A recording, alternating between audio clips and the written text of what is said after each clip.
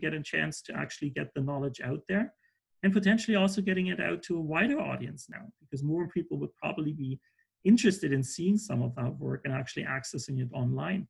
So that is a change, but that's also a chance for us to actually get this out there. And I see the same opportunity now with the manuscript in an open source journal that hopefully also will give us the opportunity to drive this out to a new audience and to also make it available for the people who actually need it. And I think that's the actually informal caregivers. That's the people at the front lines. And that's an opportunity. And I think it gives us also an opportunity to work together with caregiver organizations now who can share that information for us in terms of distributing it through their networks. So I see that very positively.